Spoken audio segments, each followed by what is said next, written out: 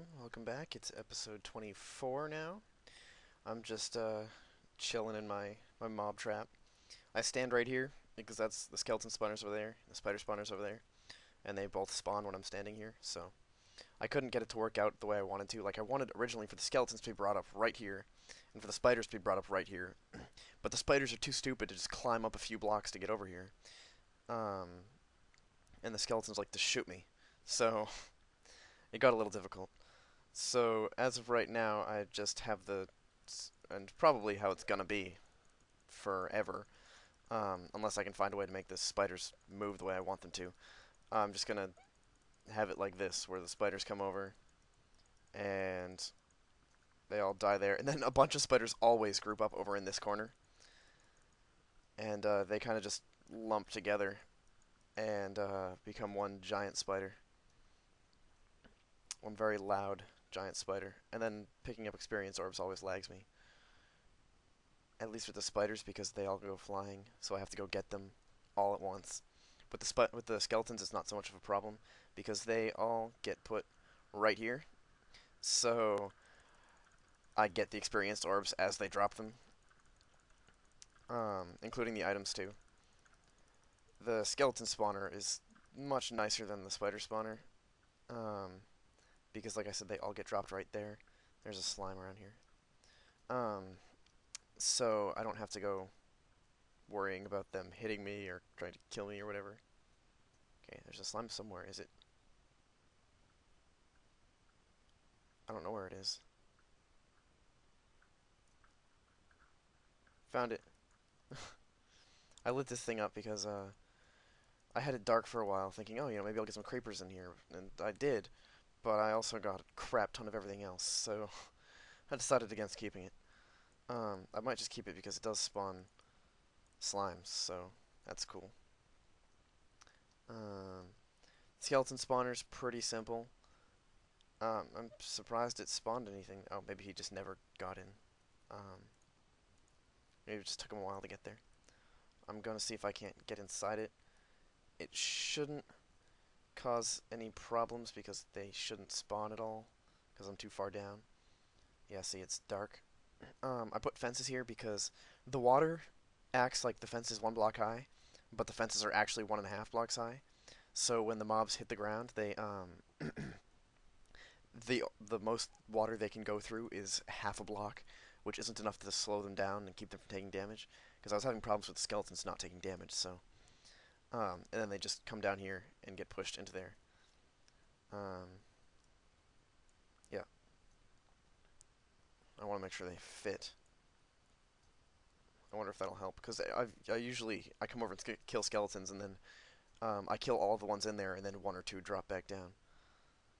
So yeah, so that's that. Oops, I had that there so I could actually get crits on them so that they would die faster because they weren't low enough. But now they're fine, so I suppose I can take that out.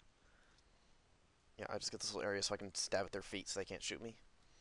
Um, do any of you guys think this is cheating? Because I just read a post on the forums about people thinking that mob traps are cheating, and I mean, it's not like this was easy, and it's still not easy. Even then, I can't get it to work the way I want to. But I don't know, because like there were some good arguments for it and some good arguments against it, I guess. But because like the arguments for having mob traps is like, well, it's not easy. It's definitely not easy. It's pretty difficult to make a trap that works nice, and the spawners um are in the game. It's like you know what I mean? They were put there, and if they didn't want them to be able to do that, they'd take the spawners and make it so that the mobs that come from the spawners don't give experience, but they do. So, I mean, I don't know. I feel like it's no different than just camping out at a spawner. Um, I mean, which people might still say is cheating, but really that especially I feel is really stretching it because it's like it's a spawner. It spawns mobs. That's what it does. If they didn't want infinite mobs coming out of it, they wouldn't have put it in the game. I mean, granted, it was in a long time before experience was, so, but I don't know. Um, I don't feel like it's cheating because I feel like that's as much cheating as like making an automated minecart station, where you just push a button, and a cart comes out, sends you on your merry way. Um, I mean, it takes a lot of effort to make something like that. You got to know how. You have to have the right resources for it, and you know what I mean. And it's not like I'm getting, well, I am getting infinite resources, I guess you could say, from the mob traps. But the only things I'm really benefiting from that is I've got wool, which is like, whoop-de-doo. I could get infinite wool from sheep as well. I just don't. Um, and I've got the arrows, which are not normally infinite because you'd need flint for them to craft, which isn't infinite. I mean, gravel's very abundant, but it takes forever to get flint out of it. Although if you use fortune on gravel, like a pick with fortune on it on gravel, then I believe it gives you flint more often. Um, I think it was fortune. Maybe that was something else. I haven't really harvested anything from these farms lately because I have no need for any of those things. Um, I still haven't done any work on this yet. I've pretty much just been getting experience. I've got a nice sword here with sharpness 4 and fire aspect 2. Um, because I was like, I used up my diamond sword and I was like, I've got 50 levels here, so let's enchant it. And why did I do that? So I got a level 45 enchantment and got that, so that's cool. And I put my goggles on just because I felt like it. I made the skin by myself, so yeah, I think it's cool. When I put on the goggles, I was like, I need to make a version of this with the goggles down just for fun. So I did, which is cool because I forget how it looks with armor on. So I'll go do that. I think it looks pretty cool with the if it if I'm remembering it properly, then it looks pretty cool with armor on. But if I'm not, then sue me, I guess. Mostly I just want to try out the helmet, but I do need to make myself a full set of armor anyway, because it's getting pretty annoying to go down to that mob trap with the spiders, because they do hit me a lot when I do that, especially when I run in to gather all the stuff. Um, yeah, see, look, it fits like perfectly around my goggles, so I think that's cool. And it actually fits perfectly around my ears too, like the helmet curves down right where my ears are. So I think it's cool. Um, yeah. So yeah, I needed some armor anyway because those spiders they knock you back a lot, and if you get in that doorway, like the doorway looks like this, right? But if you get within like this close, as long as any part of you is in the, like you can see the distance between my crosshair and the wall behind me. That's about how big my character is. So if I'm within like that distance of this block here, the spiders can hit me through it. Unless they're like this, in which case they can't, because I can't get within that space there, and I can still hit them. But that just makes it annoying because I have to take it down every time I want to walk in, and yeah. So I needed some armor for that. So anyway, yeah, I haven't gotten much accomplished since I did the skeleton spawner. Um, Again, I'd love to make the spiders come, like, find a way to get them to me so I don't have to go to them, but I don't know how I'm going to do that, so.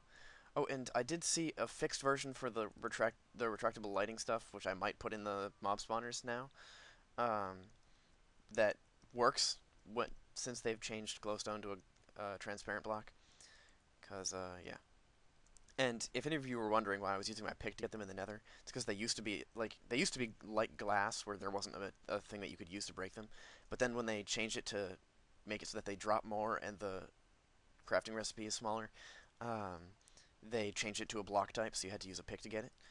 I mean, to a stone type block, and you had to use a pick to get to it. But then they changed it back, so now it's just breaking with your fist. Um, Let's see. I really want to do ceiling lighting here, but I might just do like every 3 blocks have a, or every fourth block, I suppose. I don't know. I want to do it in the ceiling. I really do, just because I think that looks cooler. Like, actual lighting. um, I don't know. It really depends because this room is just weird. Like I could again, I still haven't brought this in one, which I might just do so I can do the ceiling nice. And like I said, that would work out nicely for the ceiling up here too. I mean, for the floor up here too, and then I'll have some nice floor lighting up here in my workroom. Oh right, I was thinking about just doing a ring around that just goes straight glowstone all the way over to here, and then around and around. Because that way I could put like chests and stuff up against the wall, and then or even in the wall if I want to, and then the lighting would be perfectly fine in the middle, and then have just like a nice little seating area or something over by the window. I don't know. Anyway, I gotta go. So thanks for watching, and I'll try to get something more interesting done next time. Bye.